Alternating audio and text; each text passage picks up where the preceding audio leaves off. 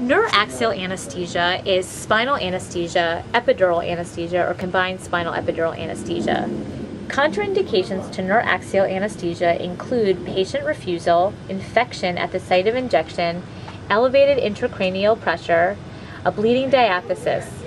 Relative contraindications to neuraxial anesthesia include the presence of a neurological deficit in the area that is to be blocked, patients with significant valvular heart disease, such as aortic stenosis or idiopathic hypertrophic subaortic stenosis or bacteremia. Patients who fall into these categories should be given a thorough risk-benefit analysis to have neuraxial anesthesia performed. Spinal anesthesia involves a single injection of a local anesthetic with or without opioids placed into the cerebrospinal fluid within the intrathecal space. Spinal injections are performed below the level of the spinal cord, and the duration of blockade depends on the local anesthetic used. It is associated with significant hypotension and has a risk of post-dural puncture headache.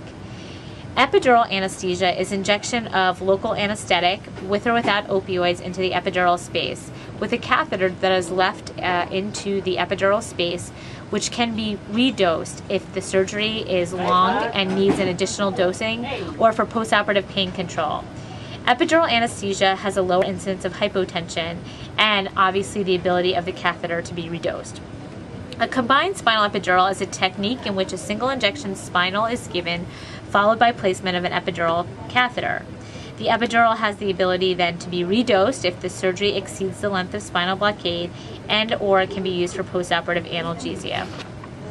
Side effects associated with spinal and epidural anesthesia include hypotension, particularly with an epidural, urinary retention, and side effects from placement of neuraxial opioids, nausea, vomiting,